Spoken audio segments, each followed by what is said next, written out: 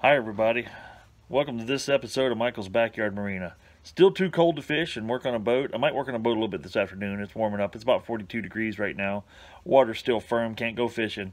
So I'm going to work on my old yard Jeep. I'm going to show you what it sounds like when a drive shaft U-joint is going bad and what how I'm going to repair it. How to pull a drive shaft, how to replace the U-joints, how to reinstall it, and we'll take her for a test run when I'm done. So stay tuned. Let's have some fun. I'm going to see if I can show you what the noises sound like right now when you hear this crunching sound of a drive shaft that's got a bad U-joint in it. Okay, we're going to fire the Jeep up. Alright. See if I can make it make that noise. I'm going to put this camera close to the sound here.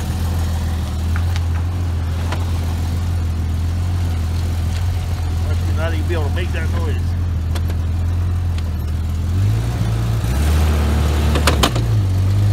Pop, pop, pop.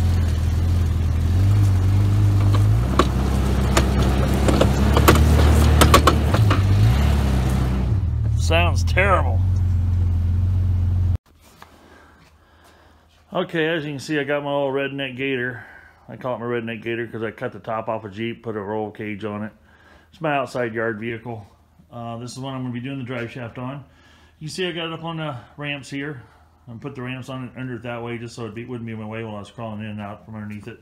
Let's get under here and see if we can show you what those U-joints look like and what we can do to take them apart. Okay, now we're down here underneath where the drive shaft's at.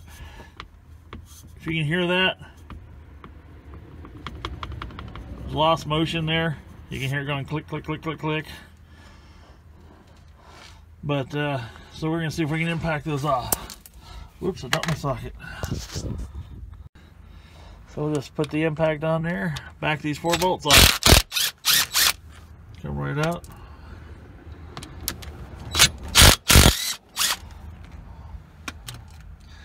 So far so good.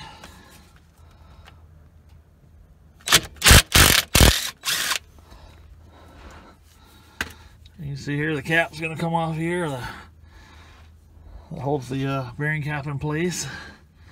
Get the last one off here. Oops. Get on it. Oh, I got it. See if that cap comes loose as easy. Ugh. Looks like I'm going to need a little bit of a pry bar here. Okay, I'm going to try to do this one-handed, but I got the cap off. Let's see if I can pop these loose. There we go. As you can see, that came loose. And then this up here, it just slips into the transmission. So I'm going to pop that right on out just like that. Drive shaft out. Okay, now what we got to do is get these circlips out of here. Sometimes they're in there pretty tight. So what I'll do typically is drive down on these with my big punch like that, and typically you can get in here and pry those things right out. We'll see if I can get it done here.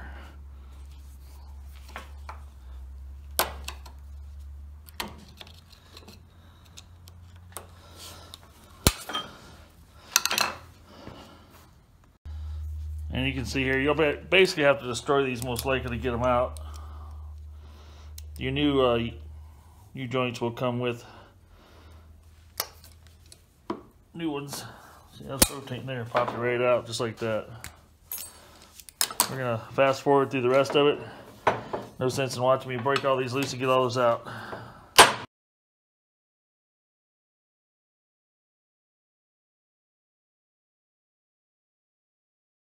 Okay, now I'm going to show you how to knock them apart. Take your vise, a regular bench vise, spread it open enough so that this U-joint can sit right there in those jaws. You're going to strike it right here because you're going to try to drive this bearing cap up by using its own U-joint.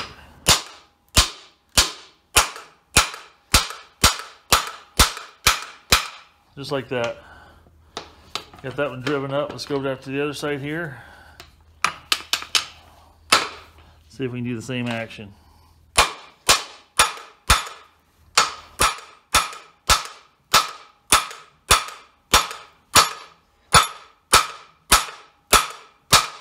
That one's tight. I don't want to move.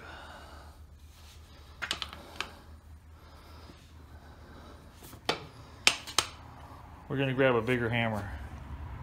I know y'all are thinking that's the redneck way. If it don't move, get a bigger hammer. But in this case, it has to be done.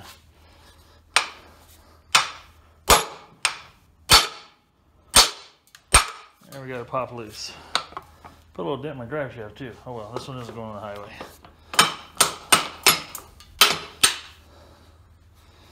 Might be able to sneak that bearing out of there. Maybe, maybe not. We'll see.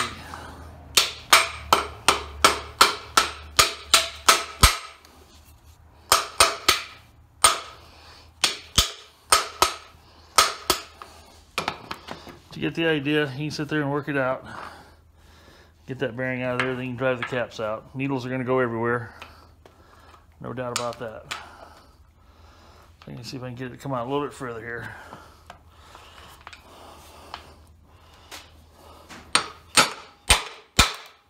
There we go, just like that. One bearing out. Let's get the other one out.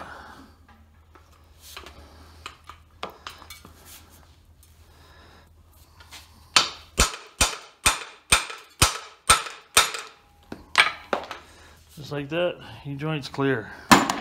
Now what I'll do is I'll take this thing and I'll run it across the wire wheel, clean all this garbage off of it. On this other side, when you're knocking it apart, you gotta do the same thing, except you'll be laying the yoke across it like that. And hitting right here.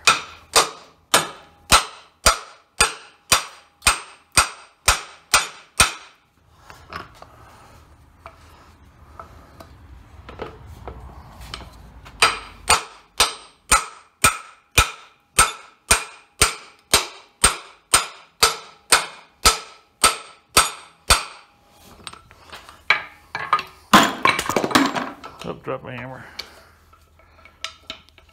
There. See, we got that out, so I'll take a punch and knock that the rest of the way out. Same thing with this one. I don't hit your, try not to beat up this area too much. Concentrate your blows right here.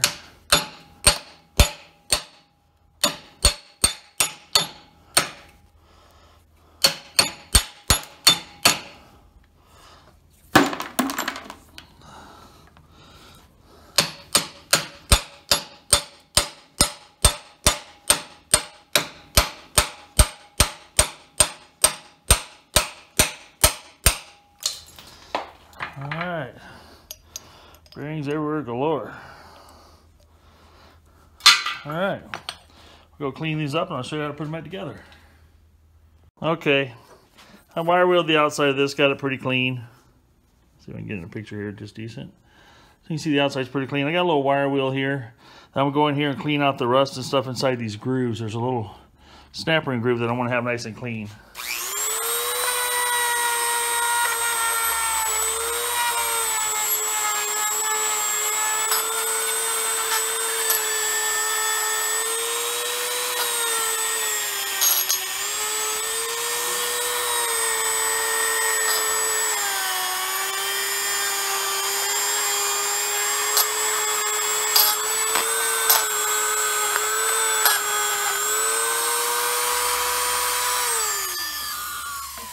Just like that. See if we can get this.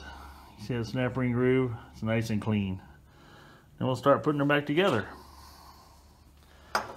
So one thing you want to be careful of when you're putting it back together is you don't want these things to come apart while you're beating on them and have this bearings just go everywhere. Makes it a horrendous thing to try to put back together once your needles start falling on the floor. So what I like to do is get one in there about like that. Let's see if we can get your, whoops, hang on, there we go. We'll get the needle started down in there. Then I'll kind of hold it up with my hand, lay this side down on the bench, and just start tapping it down in place.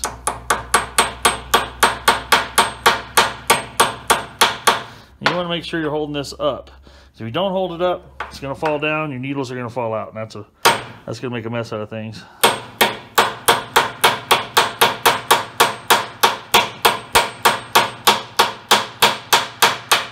So I can get it down about flush there. You can see I lost no needles. Flip it over, go to the other side. Set this in there and bring this up so it's halfway between. I don't know if it's easy to see that. But that'll hold the needles from falling out down here and hold the top ones from falling out while you're trying to start this one in.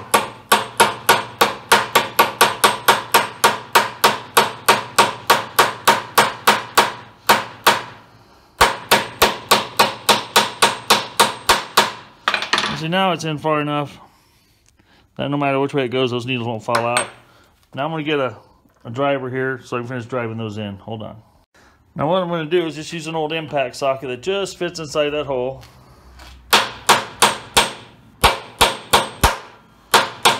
You're going to drive that down until it's just past that snap ring. Till we get that snap ring in.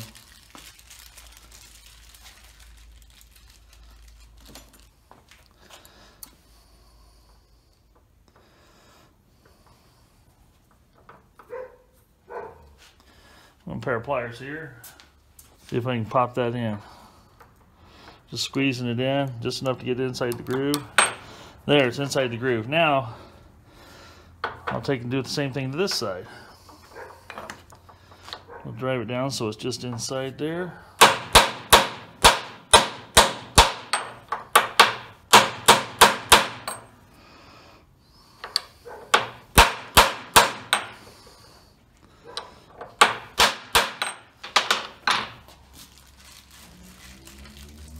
Get the other one and pop it in.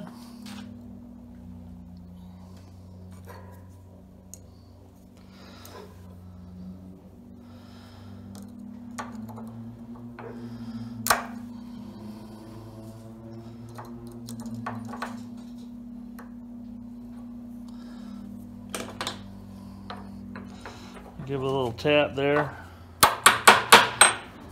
Gonna make sure it's seated. Now what you're gonna have now, what I've done here is this thing is really, really, really tight. And you don't want it that tight. And I'll show you how we're gonna free that up here in a minute. Okay, this is where it gets just a little trickier because now we got more things to hold on to while we're doing this. But it's the same situation. We're gonna slip this right in here. We're gonna hold this up. See how I got that up there with the bearings? I'm holding the bearing in place.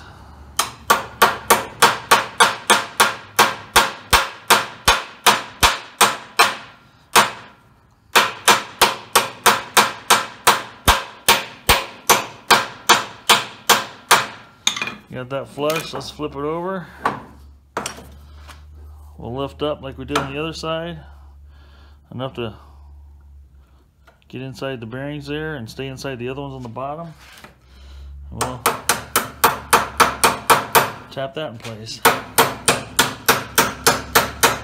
It's a good feeling once you get it that far, you know nothing's coming out.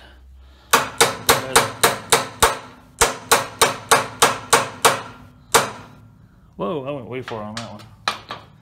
It's okay, it'll all even out when I'm done.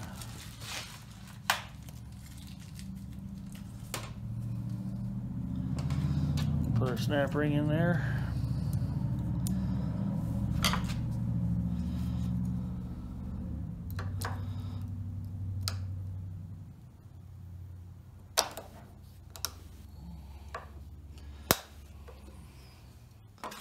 What happens when you go in a little too far? It's all right, we can make it work. There, that's in place. You can see how far below it is? We can fix all that here. It's no big deal.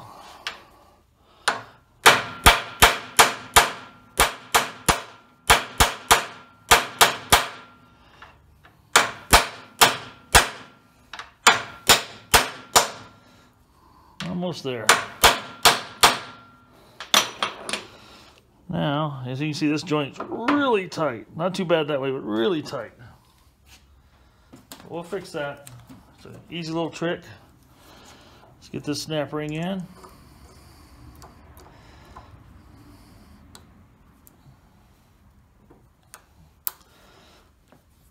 There, that's all in place. Let me readjust the camera here and show you if I can get this to show you how to do this.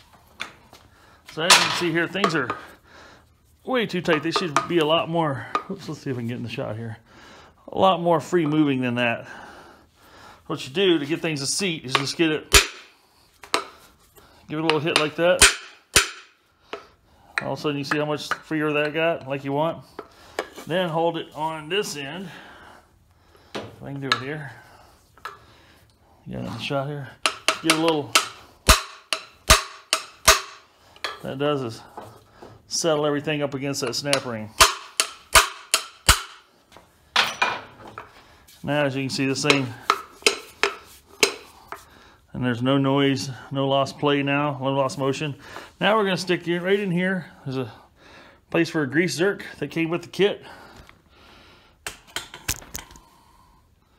I'll go ahead and stick that back in. So we got the new grease zerk here. We'll get that started in there. And we'll tighten it down. Now once you got the grease zerk in, take your grease gun. Let's pump this thing with some grease. Takes a few shots. You want to fill up those bearings nice. It comes with preloaded bearings, but I like to squirt it till I just see. We'll see if we can see it there. There's a little bit of grease coming out around that boot. That way that thing's properly lubed. It's gonna go for a long time. All right, we'll do the second end and then we'll stick it back in the Jeep. Okay, now that I have all the U-joints in, I'm going to show you one thing here. These shafts only go in one way. I don't know if I can get it to show up on the camera here. There's a skip tooth right here that you'll see on these splines. That only goes into the transmission one way. It has a raised area there, a raised spline, or it's not skipping a spline, and it only goes in one way. Now what I'm going to do here, folks, is this pretty dry in here. I'm going to put some grease in there. Just glob a little bit of grease in there. I'm going to put a little bit on the outside here. This thing has a slide up, in and out as you go over in bumps and stuff. It's called a slip yoke. And you want to make sure that's got plenty of lube on it. Otherwise, that can also make some noise. Also, you can wear it out, start getting some worn splines, and then you're replacing this yoke, which can cost you a little bit more than U-joints. Okay, we're back in the Jeep. We're going to see if we can hear any of that noise while it's in four-wheel drive again. I'm hoping I got it all cured. Let's just take it on a little test drive around the property here. Do some tight turns, see if we can get it to make that crunching sound.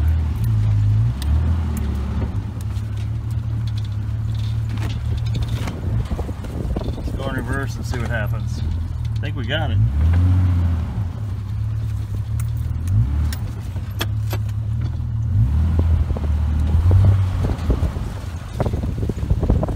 Nice. I think I got it all fixed.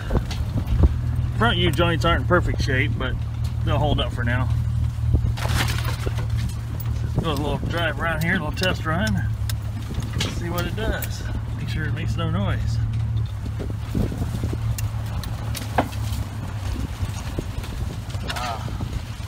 It's nice not hearing that crunchy sound.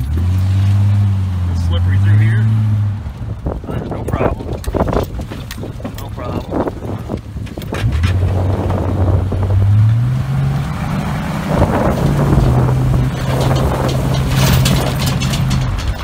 Ooh, a little drifting. That was kind of fun. Sharp turn. Nothing grinding or biting there. A little muddy in the food plots. Now I'll go back here and show you my tracks. As you can see, they weren't following each other. It's a little muddy right here. Just had a little spring thaw today. But at least the crunching sound's gone. That's nice.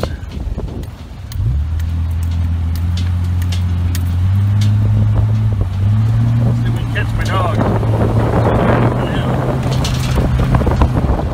There she goes. Go, Riley, go! Woo! Well, it appears that the Jeep is fixed in its hole. Good test run. Well, thanks, folks. Thanks for watching this edition of Michael's Backyard Marina. No boats today, but we'll be back on boats before you know it. Looks like we got my Jeep all fixed up and running good. This thing's got only 256,000 miles on it, so it needed some U-joints. I did the front U-joints in the knuckles, on the steering knuckles last fall when I got the thing, but now she's good and ready to rock and roll again. Thanks for watching. Subscribe if you like what you see. Tell me more of things you'd like to see fixed. I kind of tinker around and fix up a bunch of different things. There's my dogs barking. Let's take a look at them. See if we can get a video on them. Hey, what you two barking at? Tell everybody hi. Come on, Ella. Riley, say hi. Come on, can you talk? Oh, you bark all the other times. You won't bark now. Of course. There's my girl Riley. She's like an 8-month-old standard poodle. That's Ella. She's about an 8-9-year-old poodle. So good dogs.